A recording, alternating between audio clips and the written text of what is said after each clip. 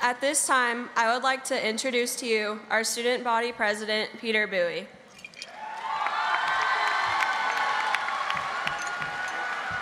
All right.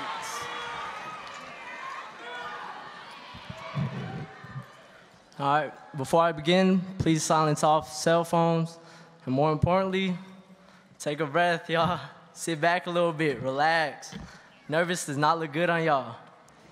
School is out, let's enjoy this. All right. On behalf of the class of 2019, I'd like to welcome all of the parents, faculty, alumni, distinguished guests, friends, and family for joining us on this special day. First off, I'd like to apologize to Martin's English department because this is the first time I'm writing a speech that won't be graded, and I'm taking full advantage. So in these next moments, instead of worrying about whether I'm demonstrating my critical thinking skills or analyzing figurative language, whatever, I decided that this speech is for y'all, the class of 2019, and every word of this speech is gonna be all me. Y'all know I'm gonna keep it 100. We've been going to school together for 4 years now.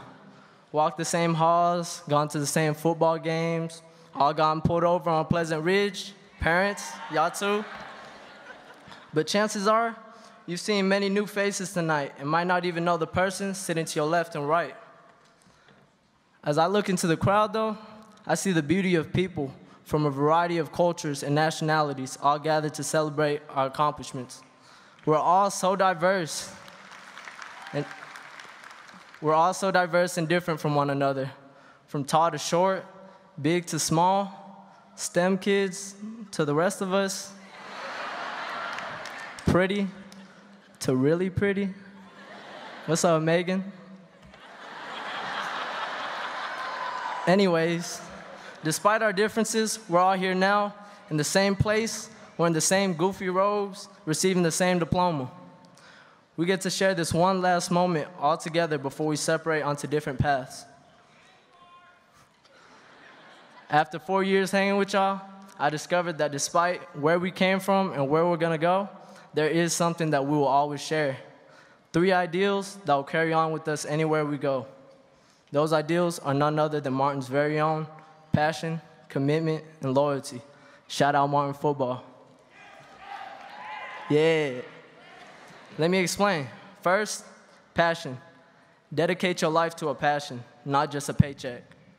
No matter where you head in the future, find something you love and have fun doing, because when hours get long and you feel as though the troubles will never end, passion will be the one thing driving your perseverance. Second, commitment. Commit to your passion no matter how long it takes and stick with it, not just during the highs, but also throughout the lows. Because remember, sometimes in life, you may hit the wall, but other times, the wall will hit you harder. Y'all didn't get that? Let me say it again. I said, sometimes in life, you may hit the wall, but other times, the wall will hit you harder. Remember, you could do whatever you want with your life. You just have to be willing to work hard to get it, willing to show true commitment.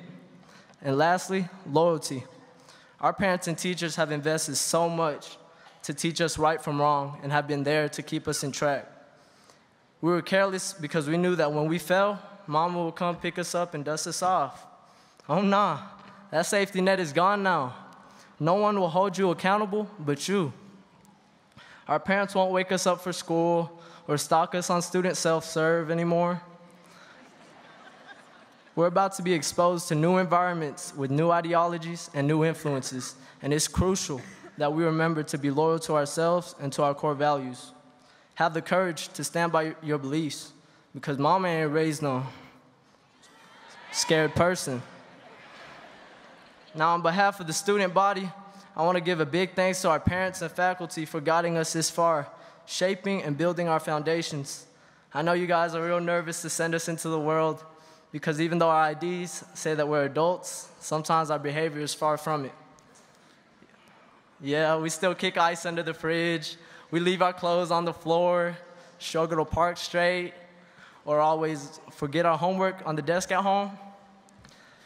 This will definitely be a rough transition to the next chapter of our lives, but we'll make it because we'll remember what all of you have said to us, and we'll always remember what you've done for us. But more importantly, because class of 19, we came in as a confident and impactful group, and I know we refuse to go out sorry. Class of 2019, please don't make me look stupid. Our parents are watching. Are you ready, kids? I can't hear you. Oh. We're ready and capable. I truly wish you all the best in whichever direction you decide to head in life. Be phenomenal or be forgotten. Sink or swim. And in the words of poet and philosopher Gunna, drip or drown. Thank you.